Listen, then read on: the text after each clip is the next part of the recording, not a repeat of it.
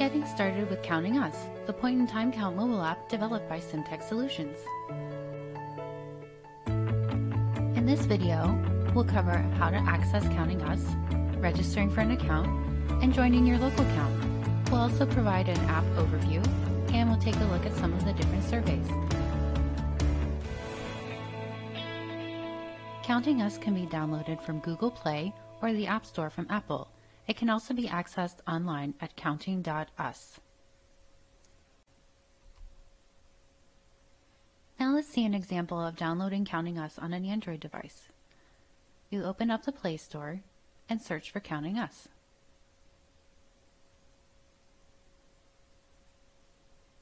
You can hit the Install button, and then once it's finished installing, you can open the app, and then you'll be directly on the home page, where you can either log in if you're a returning user or register for an account. For everyone using an Apple device, the steps are quite similar to what we've just shown. Simply open the App Store, search for Counting Us, install the app, and then open it. One of the key features of Counting Us is that each survey that is submitted is tied to a specific location. The easiest way to do this is to enable your location settings. Otherwise, you'll be prompted to enter the address for each survey that you submit. You may see a screen like this that appears either the first time you're opening the app or the first time you try to set the location of a survey. Please do allow that permission so that you won't have to enter the address for each survey.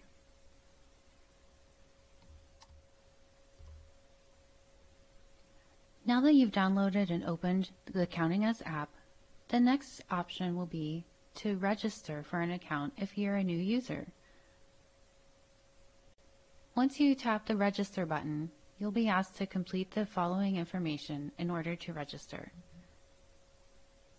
We ask for your first and last name, your email address, which becomes your username, your cell phone number, or the number which you can be reached at during the point-in-time count itself by your local count administrator, and then you can create your password, confirm it, and submit your registration. For those of you who are using our volunteer portal, instead of registering for an account through Counting Us directly, you should sign up through your local community's portal. By registering through that portal, you not only would create your account with Counting Us, but you would also be added to this year's activity. If your community is also using our Regions and Teams feature, the region that you volunteer for is the one that you'll be added to as well. For those of you who did register through the volunteer portal, or for returning users who have forgotten your password, you'll want to use the Forgot Password link towards the bottom of the screen. On the next screen, you'll be asked to enter your email address and then hit the Submit button. You'll be sent an email with a link to set your password for the first time or reset it if you've forgotten it. Now that you've registered for an account and set your password or reset it for the first time, you're ready to log in. You'll enter your email address for your username and then enter your password and hit the Login button. New users will want to hit the Choose Count button. On the following screen, you'll join New Count and type in the setup key provided by your local administrator. These are unique to each year and each community and how we keep your surveys tied to your local count for this year. Then you hit the Join Count button. If you see a list of regions, you can either select the one you're volunteering for or skip it, and then you'll be confirmed that you're counting for this year's count. If your community is not using our Regions and Teams feature, then you'll be simply directly connected to your local count activity. Returning users will follow a similar process. Instead of hitting the Choose Count button, though, you'll be using the Change Count button. You'll also need to tap the Join New Count button and enter your setup key provided by your local administrator, and then tap the Join Count button. Again, you'll have the option to either select your region or skip it for now. And also, if your region is not using that feature, you'll just see that your count has been changed and you're now counting for this year's point in time count, and you can tap OK. After joining your local count for this year, you'll want to tap the Get Started button. Here you'll be on the main menu for Counting Us. Across the top is a yellow bar that indicates the app is currently in test mode. That means that any surveys you submit are considered tests, and you can go ahead and practice as much as you want. When the count goes active, this bar will no longer appear, and you'll know that the surveys you submit are being included in your local point in time count results. Below that are lists of surveys that have been added to your count activity. The options you see here might be different. It depends on what has been determined as being needed locally. To access a survey, you would simply tap on any of these buttons and you'd be taken into the survey. We'll go through an example of that in a few minutes. Along the bottom, we have some different tabs as well. First, you can see your drafts folder with an indicator icon showing you how many drafts you still have saved here. You might want to save a draft if you are no longer connected to Wi-Fi and you don't want to use your mobile data, or if you're in the middle of an interview and you get interrupted and need to step away and then come back and continue completing the information. In both cases, the drafts will be here in this folder, and you can just go ahead and open those up and select the survey that you would either need to submit or continue working with. It's important that all drafts are either submitted, or if they shouldn't be included, you can go ahead and remove them when you're done counting for the point in time count. Once a survey is submitted from your phone, you no longer have access to that information, and it will only be accessible by the count administrators in the regional command center. After the Drafts tab is the Map tab. On this map, you will be able to see your location as determined by the GPS of your mobile device, if you've turned on your location settings, or if you're using the desktop version, it will use the IP address of your internet. Under My Count, you'll be able to see a running total of the surveys that you've submitted throughout the night or morning of the count. You'll also be able to get a drafts reminder for those that are ready for submission, or if you still need to review and complete drafts. For communities using our region and team management feature, you'll be able also to see your current region assignment. If you haven't yet been assigned to a region, you can contact your local administrator to see where you should be counting. And then finally, we have the Help tab. This has some general information about the point in time count, as well as information about some of the surveys you may see. You can use this as a resource if you get confused about which survey you might be wanting to use, as well as instructions about individual and household surveys. In the upper right-hand corner, you'll see 3 dots. If you tap that, the sidebar menu opens. First, you can use your Account button to update your account information if this has changed since you registered. It's important to have your most up-to-date contact information here, as count administrators will use this information if they need to contact you during the point in time count. Also on the sidebar menu, you have the option to sign out of Counting Us, and you can also see the version of Counting Us that you're using. Please do make sure that you check the App Store of your mobile device to make sure you're on the latest version of the app. Now we'll go through some examples of the surveys and how you can navigate those. On our survey screen, we'll again see the list of surveys that have been added to your local activity.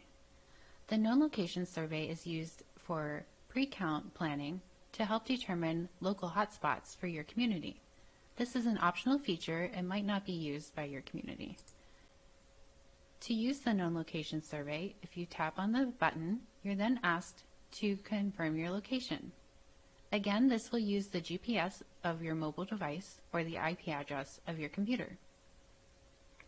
It should center on the map with your current location. If you do need to make adjustments, you can drag the map around with your finger. You have the option to zoom in on this map, and then you can zoom back out as well.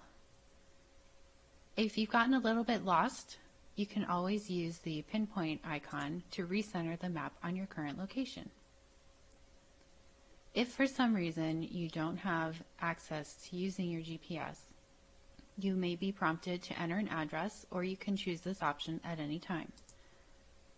Please be sure to enter the full street address, as the nearest intersection often ends up showing up in the regional command center as somewhere across the world. Most users will simply need to confirm their location is correct on the map and then tap the Next Step button. Then you're able to access the survey details. For the known location survey, most communities simply have a single question asking how many people are believed to be experiencing homelessness at this location. This is a text box field, and you'll be able to enter the number by tapping inside the box and using your keyboard that will pop up on your phone or mobile device. Then you can use the Submit Survey button or save this as a draft if you would like to adjust this later. When you submit any of the surveys, you'll get a response successfully submitted notification, and you can tap OK. If for any reason the survey does not get submitted, you'll be asked to save it as a draft and try submitting later. Now we'll take a look at the Unsheltered Homeless survey. Again, we can tap the button, and some communities also decide to use our optional feature of preparing the surveys in Spanish as well as English. For each survey, you will be asked which language you'd like to see the questions displayed in. After you've made your language selection, if that feature is being used, everyone is asked if this is for an individual or a household. If persons experiencing homelessness are presenting as a household and you would like to survey those together, you would choose this option. On this screen, you're asked how many people are in the same location who will be sleeping there on the night of the count, and you can enter in the number. You'll be presented with a survey for each household member. It's important to complete all required questions for each household member and then submit those surveys. They will be tied together in the regional command center, and that information will be helpful for reporting.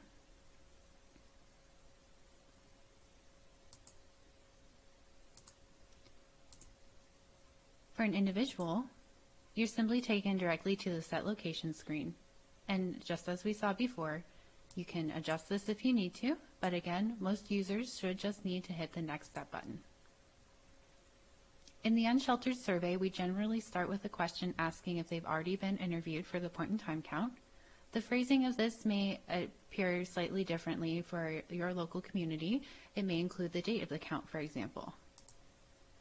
If they say yes, they've already been surveyed, you can thank them for their time and then hit the back button to start the process over with the next person. If they say no, they haven't been interviewed, then you're asked to find out their sleeping location for the night of the count. And again, this question may also have the date of your point-in-time count, depending on the features that your local community has selected. When you see a drop-down arrow, that means that there's a list of options and you can only select one. Be sure that you see if you need to scroll to see additional responses that may be available. If one of the options that does not count as a literally homeless, unsheltered sleeping location is chosen, depending again on the local needs, you may see a notification to say, thank you for your time, that's the only question I have for you today. And you can just hit the back button and start over again with the next person. If, however, the option does fall into the unsheltered category, then you can access the rest of the survey. For any of the text fields, again, simply tap into the box and use the keyboard that will appear. For checkbox questions, you can multi-select any of the responses that are indicated. When you see the calendar icon, if you tap that, the calendar widget appears, and you can scroll through each of these fields to select the date of birth, for example. And you can hit the Done button. You may notice that the age and age range questions are auto-populated based on this response. If someone isn't willing to give you their full date of birth, you could enter their age, and then the age range auto-populates. If they're still not willing to tell you their age, you can select from the drop-down options of the age ranges. This is the question of these three that is required and is used to determine which population this person should be counted in for the report. The survey also uses conditional logic. For example, if this is the person's first time experiencing homelessness, you're only asked to say, how long have you been homeless this time? If, however, this is not their first time, then we get how long they've been homeless this time, and then also how many months did they stay in shelter on the streets over the past 3 years, and how many separate times they've been in shelter or on the streets in the past 3 years. These homeless history questions are used to help determine if a person is experiencing chronic homelessness.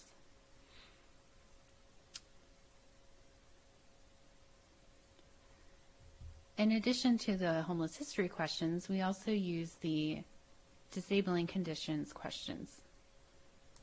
Again, there is conditional logic applied.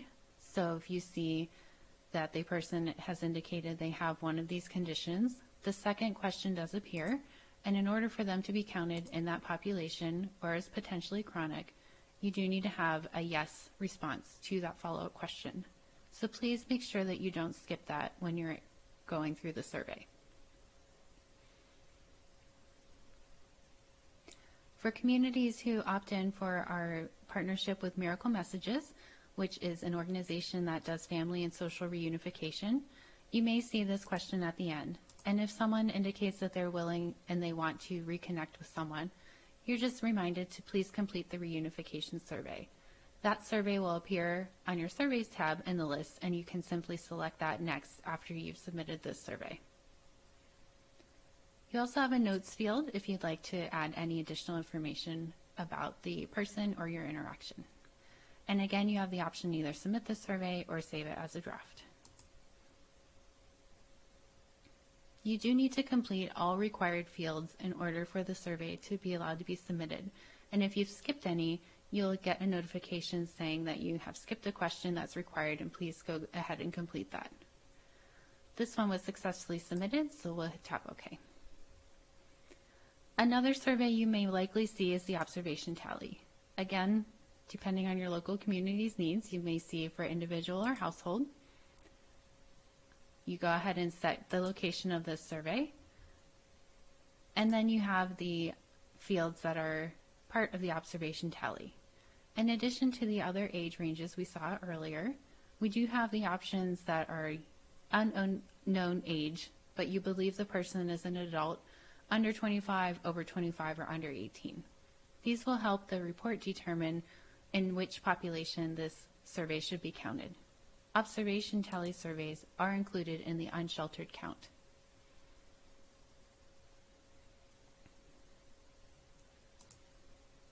You can hit the back button at any time, and it will ask you, are you sure? Because you will lose all of the information you've currently entered. If you don't want to lose that information, you can hit no and then save this survey as a draft. The Sheltered Homeless survey has a slightly different flow. Shelter providers are asked to identify their project type and then select their organization and then their project. These selections will stick or remain in place as long as you're in an active session of Counting Us. If the location of this provider had been entered into the command center, you wouldn't have to set your location. So if that's something you're interested in, please reach out to your local account administrator and they can contact Simtech Solutions for help with that. If your address has not been added to the command center, then you will need to select on the map or enter the address here, the location of the shelter provider, and hit the next step. The sheltered survey generally aligns with the unsheltered survey, except we are not asking for the sleeping location, as that should be the project that is completing this information. Thank you for watching. If you have any questions, please reach out to your local account administrator. For additional support, please email pit@simtechsolutions.com.